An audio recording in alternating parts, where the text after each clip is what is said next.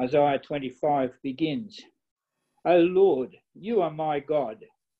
I will exalt you and praise your name, for in perfect faithfulness you have done marvellous things, things planned long ago. You have made the city a heap of rubble, the fortified town a ruin, the foreigner's stronghold a city no more. It will never be rebuilt. Therefore, strong peoples will honour you. Cities of ruthless nations will revere you. You have been a refuge for the poor, a refuge for the needy in their distress, a shelter from the storm and a shade from the heat. For the breath of the ruthless is like a storm driving against a wall and like the heat of the desert. You silence the uproar of foreigners as heat is reduced by the shadow of a cloud. So the song of the ruthless is stilled.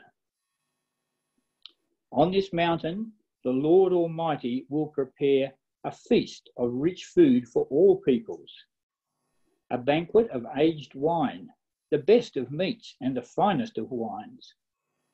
On this mountain, he will destroy the shroud that enfolds all peoples, the sheet that covers all nations. He will swallow up death forever. The sovereign Lord will wipe away the tears from all their faces. He will remove the disgrace of his people from all the earth.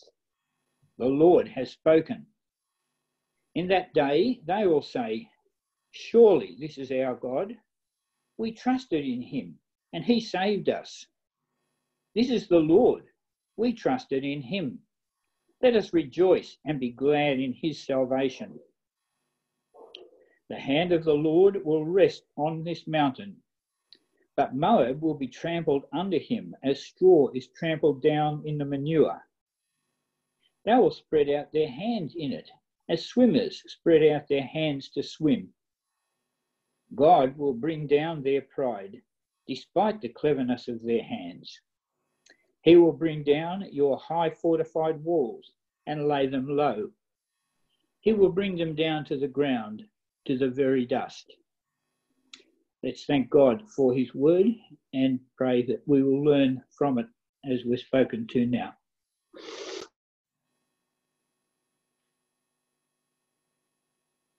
Thank you, John.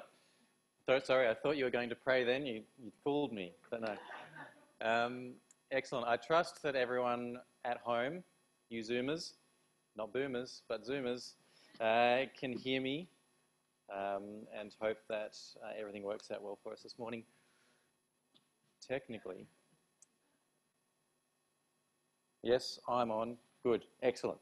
Great. Morning, everybody.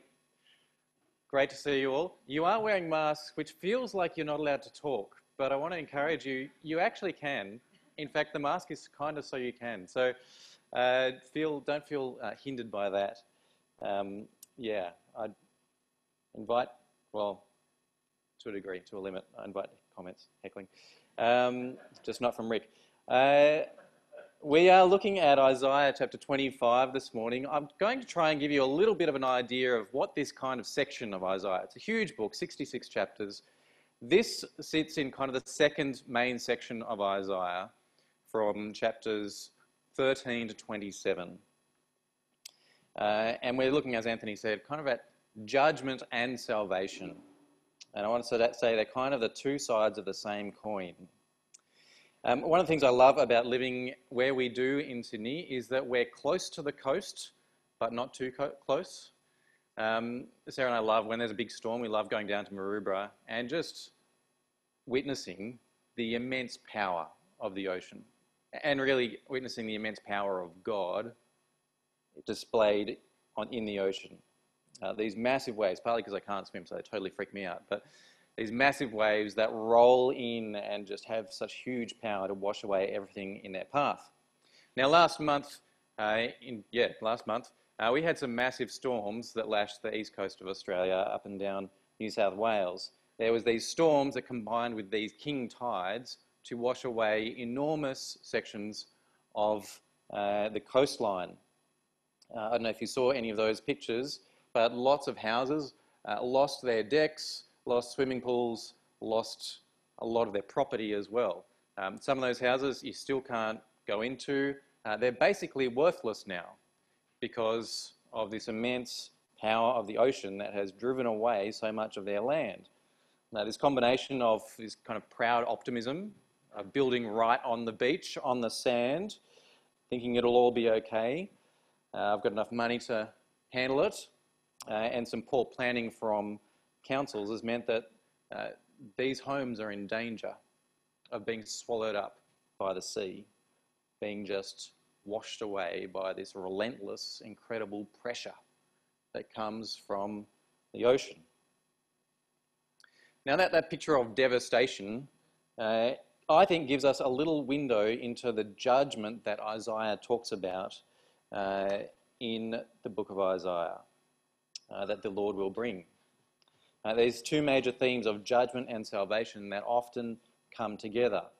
God's judgment is like this inescapable storm that threatens to wash away everything that tries to stand against it. Today we're looking at this passage which contains one of my favourite passages of Scripture. Honestly, I absolutely love it. It's a beautiful picture of hope and the salvation that Jesus offered, and he loves this passage too himself. And yet, so often as is the case in Scripture, it comes in the context of actual terrible judgment. That's not going to work for me. That's the one. So that we can understand the beauty of the salvation that's offered, I think it's helpful for us to understand the context of what we find in Isaiah. So my outline today, I'm restoring orthodoxy. We're going back to 3 points, just so that everyone's comfortable. Owen, there'll be words. We're looking at the judgment on the proud. That's our first point. Judgment on the proud. Secondly, praise for God. And thirdly, salvation for the humble. A little bit of a reverse order in terms of the passage. Judgment on the proud is verses 9 to 12. Praise for God is verses 1 through to 5. And then salvation for the humble is verses 6 to 8, that middle section. Now, as I said, this comes in this section that stretches from chapters 13 to 27. And here, in this section, Isaiah surveys the nations around the nation of Judah. Now, remember where we are. Israel has been split into two parts. You've got the southern kingdom of Judah and the northern kingdom. There's more of them, so they get to keep the name Israel. What we need to remember here is that Judah is small fry. I think we can forget that a little bit because, we read the Bible and it's all about what God's doing through his people. But in the context of the world at the time, Judah's small fry. They're a little nation compared to the ones around them. They're small, they don't have a standing army, they're agricultural, they're very weak, especially when you compare them to the superpowers that are at work in the region at the time. You've got Assyria, which is huge, has this empire that's extending, it's growing. And so what do you do if you're a small nation and there's an enormous superpower threatening you? Well, it makes sense to band together with the other small guys, okay? Like, we can't beat them by ourselves. But maybe with some of the other guys, if we work together, we'll be able to stand against them.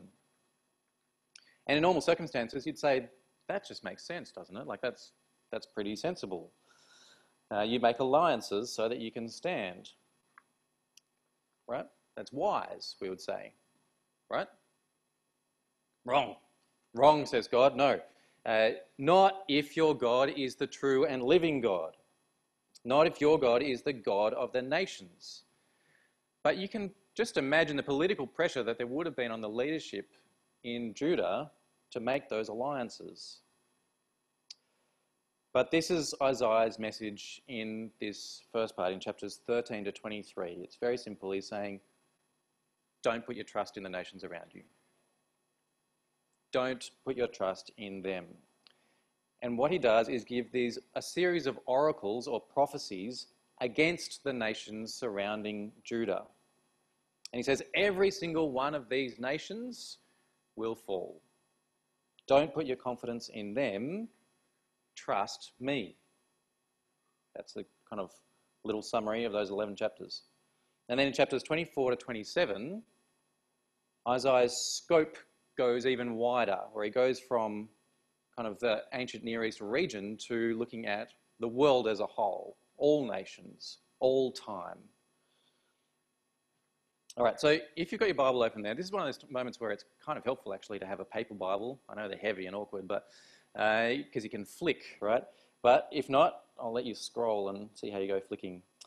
So Rolf's going to put up a little map for us of the region. It's very poor, I'm sorry. It's not helpful. I mean, well, hopefully it's helpful, but it's not great. It's just small, which gives you an idea of the area. Yep, next slide.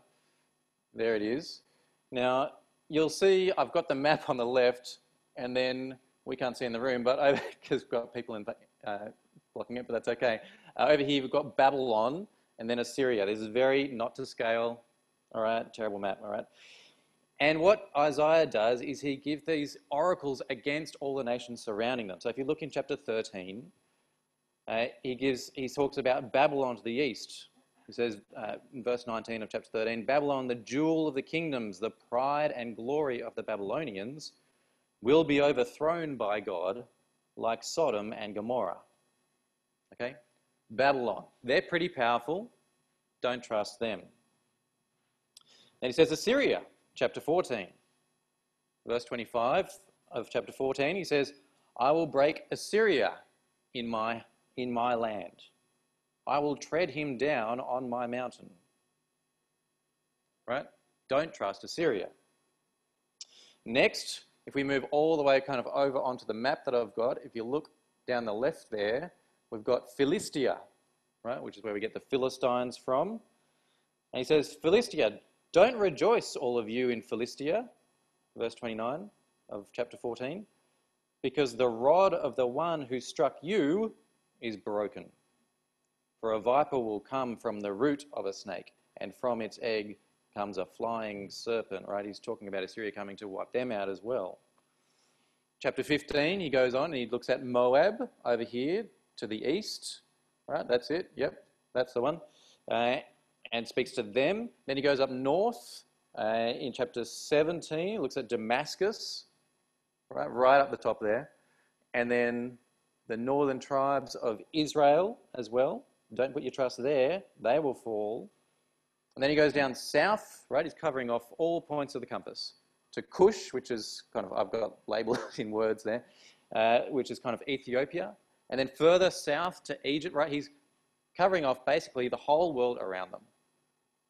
He's saying all these other nations that you might look to for hope, don't do it. Put your trust in me. And the problem with all of these nations is the same problem, actually. Their problem is pride. Pride. These people have exalted themselves above God, and so they'll be brought down. Now we get a little taste of this in the passage that John read to us earlier in chapter 25, verses 10 to 12. If you want to have a look at that, back in chapter 25, it says there, the hand of the Lord will rest on this mountain. But Moab, which is kind of, he's using them as a representative of all the nations around them, Moab will be trampled in their land, as straw is trampled down in the manure. They'll stretch out their hands in it, as swimmers stretch out their hands to swim. It's a gross picture, isn't it? God will bring down their pride, despite the cleverness of their hands. He'll bring down your high fortified walls and lay them low. He'll bring them down to the ground, to the very dust. Right, all these nations have arrogantly exalted themselves against God and his people. And God says there will be a reckoning. Now, we saw on the map that it kind of went all the way around Judah. And you might say, well, that's what you'd expect, right? If Judah says this is our God, you'd expect him to be opposed to all the nations around them. But then you get to chapter 22, and you see there that God's critique turns toward his own people. towards the people of Judah and the capital city, Jerusalem. If you look at verse 8 of chapter 22, he's looking forward to this time when Jerusalem faced an enemy and looking at how they responded. It says there, the Lord stripped away the defences of Judah, and you looked in that day to the weapons in the palace of the forest. You saw that the walls of the city of David were broken through in many places. What did you do? You stored up water in the lower pool. You counted the buildings in Jerusalem and tore down the houses in order to strengthen the wall. You built a reservoir between the two walls of the water of the old pool, for the water of the old pool. Right? Now, you go through that list and you think, actually, if they were facing a great enemy around them, the things that they did there seem pretty common sense, right? You store up water. That makes sense. You gather your weapons. You need that. You look at your defences and the resources you have available, the houses, and you kind of look to tear them down so that you can build up your defences. All these things, pretty normal, standard kind of siege warfare, like it's what you would do. All these things seem entirely reasonable. But you get to the last part of verse 11 and you see their great failure. And it's the same failure of the nations around them. He says there, but you did not look to the one who made it, or have regard for the one who planned it long ago. Right? What is the first thing you should do if you are in danger and your God happens to be the true and living God, the God of the nations, right? We should pray, right? Surely that's the first thing you do. If your God is the sovereign God over all, you pray. But they have failed to do that.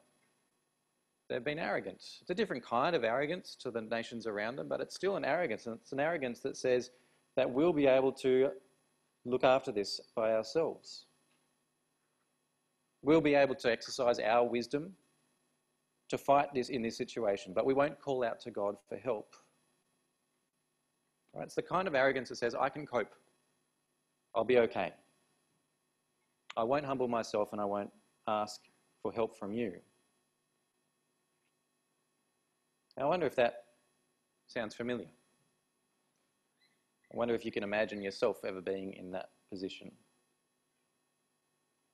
Because we need to remember that while this word is directed towards Judah and Jerusalem at the time, in this section, chapters 24 to 27, Isaiah is looking more widely.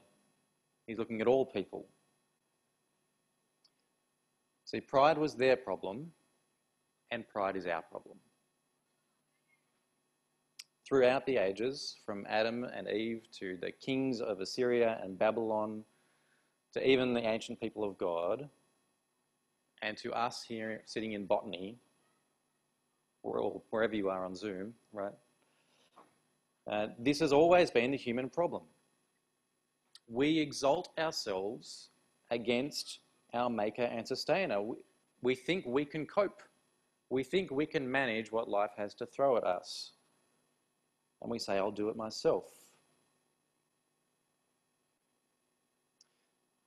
Sometimes we tell ourselves half-truths that justify actions which actually end up taking us away from God and his authority in our lives.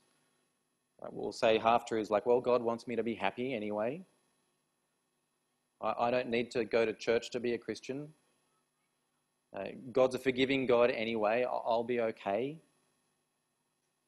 Right? It's not that bad if I haven't set aside time to be with God this week. Right? These are small steps, kind of half-truths, but small steps which steadily take us further and further away from God. Right? We forget that every breath we take, every bite of food we enjoy, every sip of wine we taste is a gift that comes from God's hand. We're proud. We puff ourselves up against God's rule. We think we know better. I know every day I reject God's rule in my life in some way because I think I'm right. I think I know what's best. I know better. It's a deep-seated human arrogance and pride that lives in every human heart. We're all guilty of it. Now, that's a disturbing word for us because God says throughout Scripture that he lifts up the humble and he opposes the proud. So if we are the proud ones, well, then we're in a troubling situation. Now, the situation that we face is, of course, God's judgment. Now, the surprising thing here in Isaiah is that there's both judgment and salvation, and they come together. And what's more, that they are cause for praise. All right, this is our second point about praise for God. Have a look in verse 25, just at the start there, chapter 25, the start of the chapter. Lord, you are my God. I will exalt you and praise your name for in perfect faithfulness you have done wonderful things. Things planned long ago. You have made the city a heap of rubble. Right here, city is representing kind of the world opposed to God. You've made the city a heap of rubble. The fortified town a ruin. The foreigner's stronghold a city no more. It will never be rebuilt. See, the proud are humbled. Therefore, strong peoples will honour you. Cities of ruthless nations will revere you. You have been a refuge for the poor. See here, the humble are lifted up. A refuge for the needy in their distress, a shelter from the storm, and a shade from the heat. For the breath of the ruthless is like a storm driving against a wall, and like the heat of the desert. You silence the uproar of foreigners, as heat is reduced by the shadow of a cloud. So the song of the ruthless is stilled. See, the writer turns to God in praise, in song, and he praises him for his wonderful deeds. Deeds that include both judgment and salvation. He praises God for humbling the proud, for bringing them down, as he did in those wonderful deeds when he brought his nation out of Egypt, right? He humbled the proud nation of Egypt when he provided salvation for the humble people of Israel. See, God's judgment and his salvation, his judgment is kind of like this tidal wave. This tidal wave that washes away the proud mansions that are built precariously on sandy beaches. But that's not the whole story, because God's judgment is the tidal wave that washes away, but it's also the high ground that raises up those who he will save from his judgment. He provides both. And so Isaiah praises God for his coming judgment, because through it, the nations will be humbled, because that's what they need. Right? You note there, they need to be humbled for their own good. So you saw that in verses 2 and 3. God destroys the city in its proud arrogance, and therefore the cities of the nations revere God. His judgment brings about salvation as he brings down the proud and raises up the humble. And again, this is not just for the people of Judah. This salvation is for all people. It's a salvation that's offered to everyone who is humble, is our third point. Salvation for the humble. So if you look at verses 6 to 8, on this mountain, the Lord Almighty will prepare a feast of rich food for all peoples, a banquet of aged wine, the best of meats, and the finest of wines. That's a beautiful picture. It's a picture that Jesus loved himself, of heaven, of the new creation. So here God is inviting the world over to his place. He's saying, come over Come take a seat at my table. I am preparing a meal for you. And it's a rich meal. It's the best of meals. It's a meal of the best food available, the best wine you can find. God isn't here to stop us from enjoying good things. In fact, he is here to give us the best of things. He's not stingy. He's not holding out on us. He doesn't want us to settle for second best. And yet so often we think when we're going for the best, well, actually, when we are going for the best, we're actually going for second best. See, the rich wine, the wonderful food that God has to offer us is actually the fellowship that happens around the meal. The fellowship with God. We need to remember that God is the one who sets the menu. It's not us. He knows what we need. He has a far better idea than we do. The things that we think will satisfy us, no. He invites us to come over to his place, to share fellowship with him. So that's what's on the menu for us. Fellowship with the true and living God. But I hadn't noticed this until this week. I wonder if you noticed that the Lord's actually at the meal too. But he has a different meal. See verse 7. On this mountain he will destroy the shroud that enfolds all peoples. The sheet that covers all nations, he will swallow up death forever. We get the best of food, and God swallows death. See, this is the barrier that stopped our fellowship from God. There's always been this barrier between God and the nations, our proud rebellion against his rule, which resulted in death, being cut off from the giver of life. Our sin separated us from him. But here, sin and death, the final enemy of humanity, it gets swallowed up or swallowed down. Now, do you just see how incredible this is? This is amazing, right? God justly punishes sin and death, right? This giant tidal wave that's heading for us on the beach that will certainly wash us away. But even as he sends this judgment justly, he comes and shields us from it and bears the consequence of our sin on himself. Jesus is washed away in our place.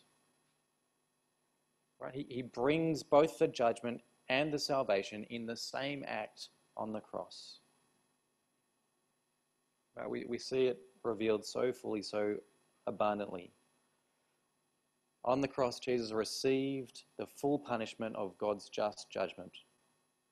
The tidal wave was poured down on him, and in receiving that judgment, he provides salvation for everyone who's humble, everyone who realizes that they deserved what he received. Jesus is our shelter. He's our refuge, to take up Isaiah 25's words. It's a little like a scene from Bondi Rescue, a little bit, right? We were drowning in the stormy ocean of our own sin and the judgment that we deserved, unable to save ourselves. But Jesus comes along in the rescue helicopter and was dropped into the ocean of our sin so that we can be plucked out of it. Right? He takes our place so we can take his. But I think that's actually kind of a little bit of an imperfect illustration, because there the lifesaver just gets taken by the sea. It's too powerful for him. It kind of overtakes him. I think a better illustration, and you won't see this on Bondi Rescue, but a better illustration is that instead of the rescuer being swallowed up by the sea, the rescuer swallows up the sea. He swallows up every last drop of sin every last bit of shame, of disgrace,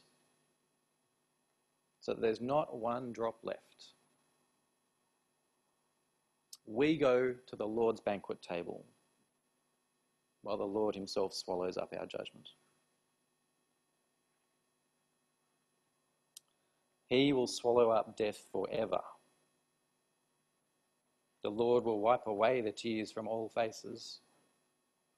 He'll remove the people's disgrace from all the earth. The Lord has spoken. Right, we are delivered from our judgment. We're welcomed into fellowship with the Lord God. That's what the feast is. That's the aged wine, the best of meats. Forgiven fellowship with God forever. And it happens through Jesus' death on the cross. God made him who knew no sin to be sin for us, so that in him we might become the righteousness of God. Now, when you see that incredible picture, how do we respond? What do you do with that? Well, I think it's what Isaiah does, and that is he sings. He says, surely this is our God. This is what he's like. We trusted him and he saved us. This is the Lord. We trusted in him. Let us rejoice and be glad in his salvation. Friends, I want to encourage you to rejoice and be glad in his salvation. But I think to do that, you've got to do a little bit of self-assessment. You've got to ask yourself, where am I building my house? Am I building on the shifting sands that threaten to be washed away? Where am I giving my time, my talents, my energies, my loves? What am I devoting myself to? Am I proudly and arrogantly building for the future, thinking nothing can shake me? And so putting myself in danger of being washed away by God's judgment? Or am I building on higher ground, sturdy ground, growing in my relationship with the God who saves me? We need to be the humble, recognise our need.